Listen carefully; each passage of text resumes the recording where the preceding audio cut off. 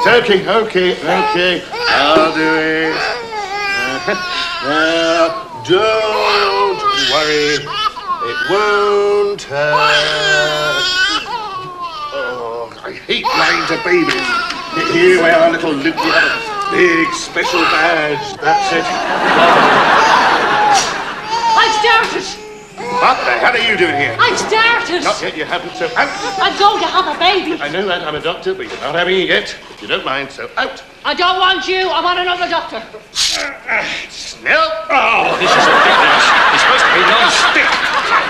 Snell, deal with this lady, please. What? No, I can't. You'll be all right, won't you, Mr. Waring? Fine. I don't want you either. Snell, just get her what she wants and get her out of here. I want the dark-haired one. Which one? We got dozens. The one with the flashy red sports car. She means Collier. That's the one. Well, you can't have him.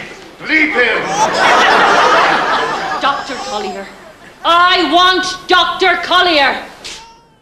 So this woman swore blind to him she was on the pill. Which technically she was, only they weren't birth control pills, they were hormone pills. She ended up having sextuplets. He had to marry her. I tell you, it could happen to any of us.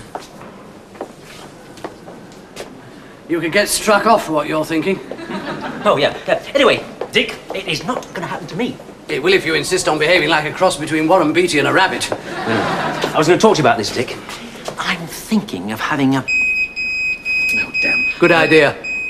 What? Really? Yeah, I'll talk to you later. Yes. Yes, you bleeped, Mr. Collier.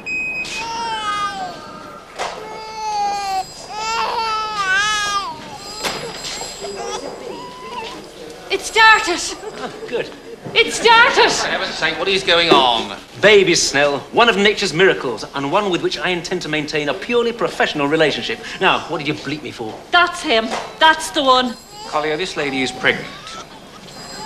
Yes, I think I'll go along with that. Excellent diagnosis, Dr. Snell. But always wise to seek a second opinion, I agree. She says you're the father. What? You're in trouble now, Collier. Well, I knew it would happen the way you carry on. If you were a cat, they'd send you to the vet and have you seen to. Who is this lady? Oh, Collier, please. No, Lionel, I don't know if I'm at it. Lionel! It started. Duncan. It started. Yes, Mr. Malone, now. How many times has it started this month? 26? I want the father to be present. Well, it certainly isn't me, madam. I don't know where you got this idea from. Paul, this lady's had 5 children. 6. Now, as I recall, Professor Stuart Clark fathered the first one, the next 2 were mine. Back to Stuart Clark with the twins, another one from me, and the next one is yours. We're all in this together. Mass responsibility. She's nuts, Paul, but fertile with it. So who is the father? I don't know. I don't think she does either. Poor bloody kids. Duncan, I've been thinking. Can I have a word with you? Yeah, sorry, not now. Catch me this evening. Okay, let's get you a taxi. I'm not going. I know it'll happen. With all these cutbacks, I'll come back and you won't have a bed for me. I'm staying here to make sure I get one. Not as mad as I thought.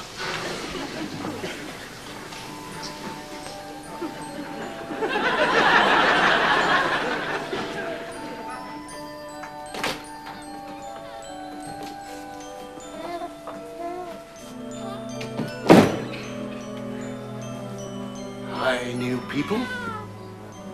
Welcome to the world. What's it like being out here, eh? Right, now, where is Rosie? Hand up. Ah, there you are. Now, I know you didn't want to come out the way you did, but it had to be done. You got all tangled up in your cord, didn't you? What were you doing in there, eh? Skipping or something, eh? Anyway, you won't remember a thing about it. I promise you. Actually, cesareans tend to be calmer. And they're a lot better looking, too. Yes, they are. Much better looking than Mr. Turnip over here. Mind you, you wouldn't remember Mr. Turnip, would you? or whirligig, or Muffin the Mule. They were all on children's television when I was your age. Long before Ninja Turtles or Timmy Mallet. Boy, oh boy, you've got tough times ahead of you, haven't you? I tell you, it's only just begun. All right, finished. You get by with a little help from your friends. Oh, you can try with a little help from your friend. Everybody, if you need somebody, you just want someone to love. And I think you lot will be all right for that. Duncan, I'm going to have a vasectomy. I am. I'm definitely going to have a vasectomy. Shut up! Sorry, yes. Not in front of them. It's all right. He doesn't mean it. It's just the ravings of a menopausal gigolo. I do mean it. It's all right. You don't have to cry. You're already here. You're really serious? Yes. I spoke to Dick and he thinks I should. In fact, he's going to do it for me. Special favour. A cut price, eh? The thing is, Duncan, I wanted to talk to you about it, to make sure I'm definitely doing the right thing. Not Cheers. another bloody boy. Actually, I think you're a bit late. I know that voice. Yeah. Well, this time she had started and she's finished. Congratulations. You've just become a daddy. In her mind, anyway. Listen, I am not going to become a daddy in anybody's mind or anywhere else. I am definitely going to have the snip. Yes, I shall put a notice in the Times saying, sorry, girls, from now on, Mr. Paul Collier can never, ever father your children. Oh, my goodness me. That'll be a big disappointment to half the bimbos in London, won't it? Bimbos, that's a bit passé. Well, so are you. I do not go out with bimbos. Yes, you do. I don't. Oh, say you do, please. It's the only consolation us married men have. If I thought they were intelligent as well, I couldn't stand it. Do you really envy me? No. Yes. I don't know. I suppose if you're with them, yes, and if you're not with them, well, it must be pretty lonely stuff, huh? Hanging around at singles bars and discos like some geriatric John Travolta. I do not hang around singles bars. Don't you? I don't. Well, I've always wanted to. Sounds quite fun. No, well, I honestly couldn't imagine life without this lot.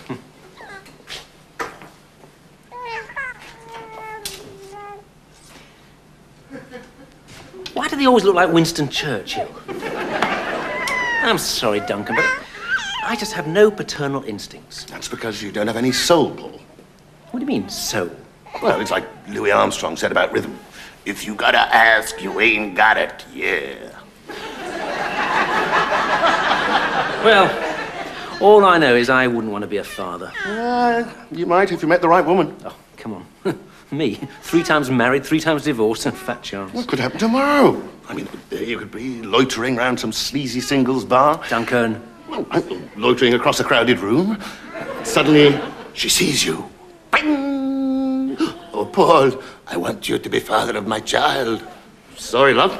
No longer possible. You'd have to get a surrogate in. Mind you, suppose if she was pretty, I'd do the job for you. No, thank you. I don't want one of your brats. My kids are all right. Yes, this is rather a lot of them. Ah, they're lovely.